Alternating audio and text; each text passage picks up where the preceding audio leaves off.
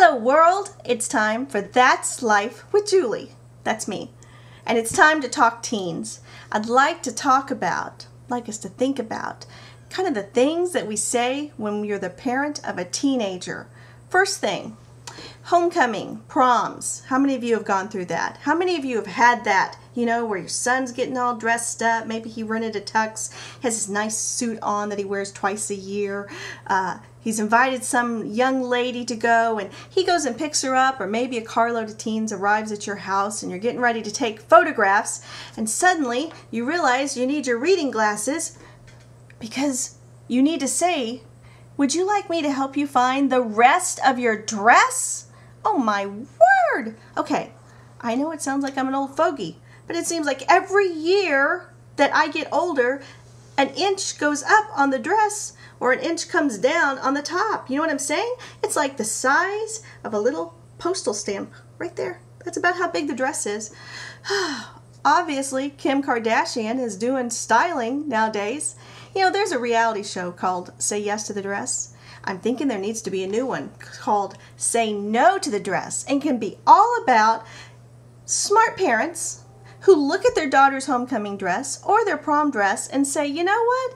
No, we're going to go for a little more fabric covering the hind end area and a little bit more fabric covering the front end. Okay, that's all I'm saying. More fabric. That's all I'm asking for as the mother of a teenage son.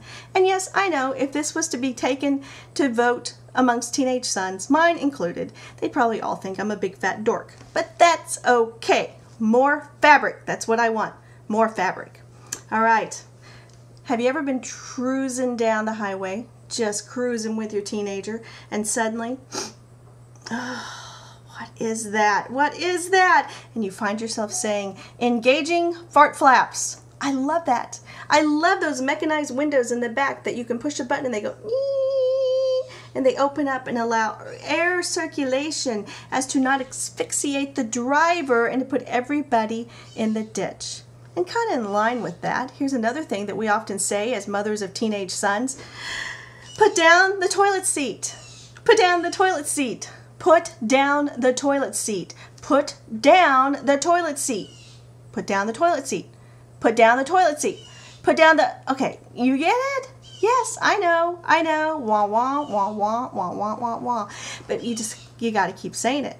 Okay, you think that you've read about some anger issues with me when I was raising my children, they were very young.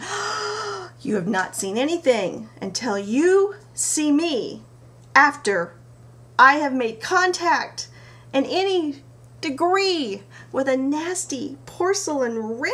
I mean, I don't care if it's in my own house. It's nasty, nasty, nasty. Put down the toilet seat.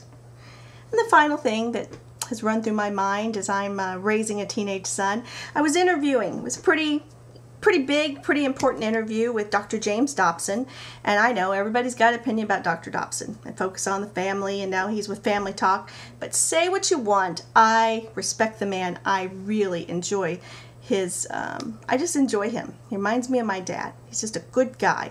And I'd been able to interview with him several times, so at this point, I was able to have just a comfortable conversation with him. So there we were. I was so proud. I was so proud I was able to bring my daughter, and Chris and I were going to interview about rebellious teenage daughters and moms and loving each other through that. And he got to meet my husband, Rick, who he'd heard stories about Rick, but never actually saw this living, breathing, still with me, man. And then he got to meet Patrick. So there we were standing in the office, and it was just like, this is really cool. This is just a really cool moment that I'm going to remember for a very long time. And then I see Dr. Dobson kind of look at Patrick and check out kind of what Patrick's wearing. And he says, oh, that's a nice devil t-shirt that you have on, Patrick. I look over, and there's like Satan, like his head sticking out like this on Patrick's t-shirt. I'm like, what the heck? And I thought to myself, thank you so much, Patrick. Thank you. Thank you. Mom is so happy that you chose this day to wear your devil t-shirt, your satanic t-shirt. Thank you so much for wearing that for Dr. Dobson. Thank you. Mwah, mwah, mwah. Oh, my word. What was he thinking? What was his mother thinking? Doesn't she look at the clothes he wears? crazy kids, crazy teens, crazy things that come out of our mouth, crazy things that we think, crazy things that we do. And in all of it, we're still a family. We love each other. So hey, today your homework is this. I want you to love on, if you got a teenager, love on them. You know, they're like totally going to be like, okay? They're not going to be real thrilled with it. They're going to act that way, but they actually kind of like it. Give them a hug.